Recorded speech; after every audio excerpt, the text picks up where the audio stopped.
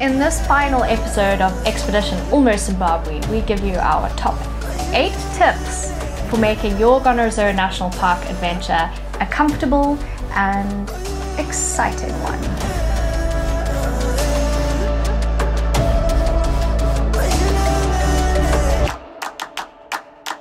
Before we get going, Buck and I were really lucky. We lived in the park for 2 years, documenting the return of black rhino, so we might be a little bit biased. Nevertheless, it's an incredible place and we highly recommend you putting it on your bucket list.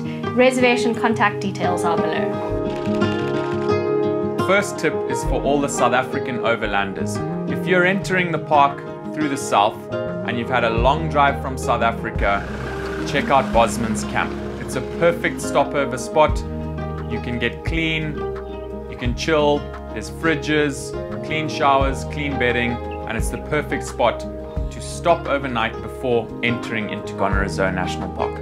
I do want to welcome you into my room at Bosman's. Such a good sleep. Okay, so come on in. Everything here, as much as possible, was built within the community, and people from the community built the actual structure. The bed is super comfortable. Beautiful, clean, crisp linen. Nice, cool concrete floors, perfect for that October heat or whenever you do come. Great place to unpack. We haven't had the time, unfortunately, because we're just here for one night. Wish we could. And then the bathroom is super spacious. Absolutely love the windows.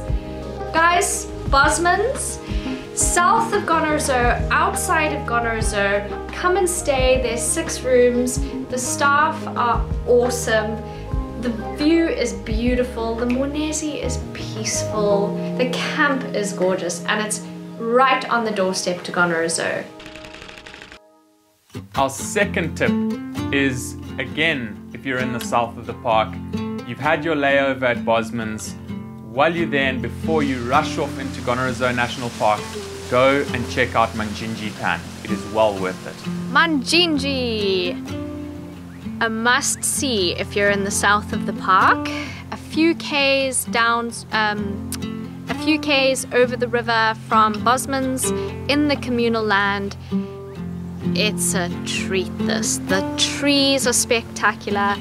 Unfortunately, we're here towards the end of the dry season and the pan has dried out. The last time we were here, cut to epic shot, the bird life was just insane. Highly recommend it. Great place to come and bring your kids because you can walk around, you can run around.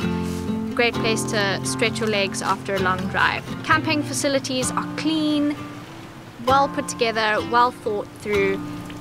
It's just a great stop, and all benefits go to the community, so be sure to check it out and make it part of your trip.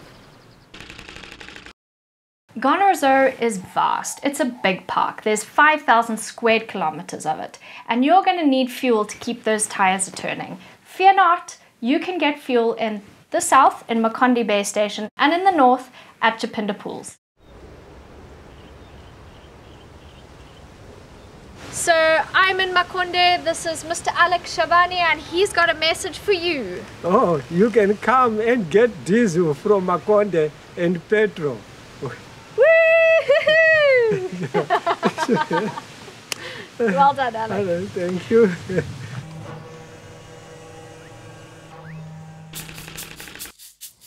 Tip number 4. While you are getting your vehicle refueled, you can pop round the corner at Makonde and go and see Mr. Gonarezhou. He has the most awesome vegetable garden there, filled up with green veg, and so you can stock up on your green veg, and not only that, but you can support the Gonarezhou Conservation Trust as well as the local community. So it's a win-win for everyone, and then you can take your fresh green veg directly into the park. Okay, here's a top insider tip. If you're in Makonde or in the south of Gonarezhou and you find you've run out of your vegetables or some fresh greens, come along. Mr. Gonarezhou is the man with the green fingers, the head nurseryman at Makonde Nursery. And we're going to be able to buy some fresh veg from him, and you can too. What have you got for us today? I'm growing kovo, cauliflower, carrots, spinach, tomatoes, green pepper, herbs. Also, I still have got some beetroots. Thank you. Thank you so much. The other thing that Mr. Ndlovu does, besides grow delicious carrots, is find tree seeds along the riverbed, indigenous tree seeds, and grows trees. So if you fancy buying a tree that's indigenous to this area, Mr. Ndlovu's your man. They're good.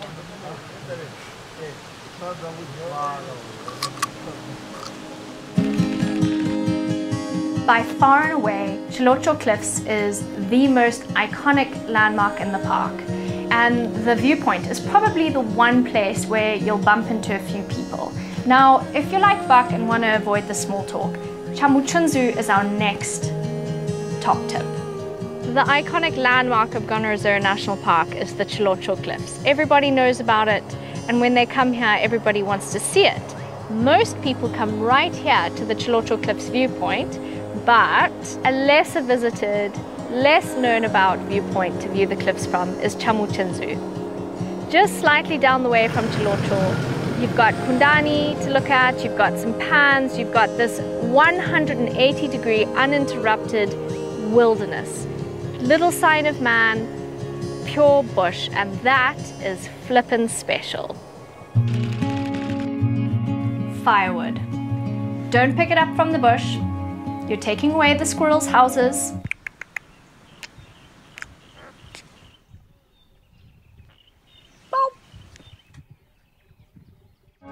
Buy your firewood from the park. It's responsibly sourced and it's the right thing to do.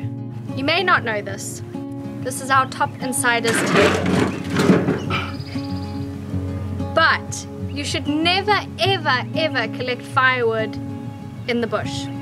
You are contributing to soil erosion, you're taking away houses for lizards, squirrels, small little things, and just generally depleting the soil cover. Hey, Brighton. Yes. So, Gonarezhou has responsibly sourced firewood. This is Mr. Jakero. He's going to tell you how much it costs and where you can buy it from. You can buy at Chipinda reception and the base camp reception and Mabalauta reception and Chingul campsite. Just the 4 ways. So a bundle is $5 US or 85 rand. So it's good. It's good. As the saying goes, take only photographs and leave only footprints. But in Gonarezhou's case, you're not walking anywhere. It's pretty dangerous without a pro guide. Stay in your vehicle. But if a tree has fallen over the road, actually Buck's gonna take this one. Okay, here is a quick hi. Sorry, I'm Buck. I'm normally behind the camera. But here's a quick, very quick tip. Because I know everybody, you go onto outdoorwarehouse.com and you buy an axe. Now's your opportunity to use it. There's a fallen down tree on the road.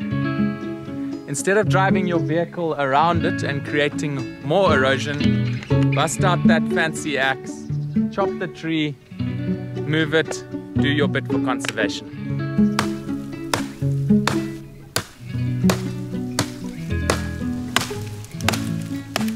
That's it. Move the branch. There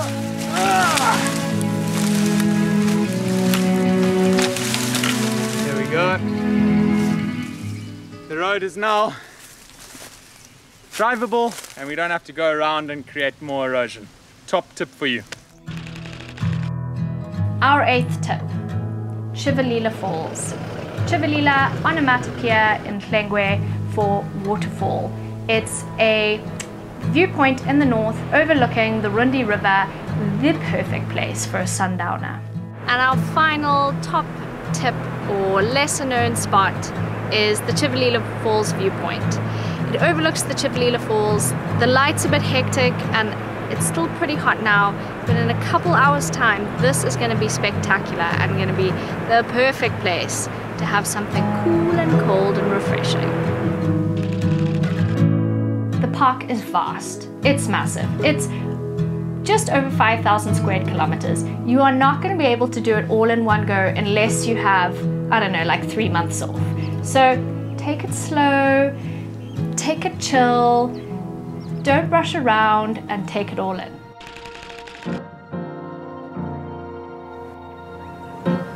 Gonarezhou is an exceptionally well-managed park, and as soon as you enter it, you can feel that. Yeah, I just feel so privileged to have been, in a small way, welcomed in and a part of the park for a couple of years, and I feel extremely privileged to be back. It's an exceptional landscape, and it is such a vast landscape. It's just an awesome, awesome park, and I really encourage people to come and visit, but to come and visit with respect. You know, don't pick up firewood around you, buy firewood. It's all responsibly sourced firewood here. Don't, you know, just be respectful to the people that come next to you. Just enjoy it. Come and enjoy it and be cognizant of the wilderness around you when you do, because it is an exceptional park. It's pretty special. And then the other thing I want to say is that the thing that makes Gonarezhou so rare is it is a proper wilderness. It's a landscape experience. You're not going to trip over game. It's about settling in and appreciating the space and the wildness of that space. And there's certainly very few places left. In fact, I can't think of any. There are a few national parks besides Gonarezhou, but it's one of the few places left in Zim where you can drive from the top to the bottom, from the east to the west, and not drive through a single private concession. It's pretty exceptional. So yeah, it's such a special space. It's beautiful, it's diverse, every little bit changes, there's a lot to see, but mostly I just want to encourage people when they do come to just sit and soak it all in and just enjoy.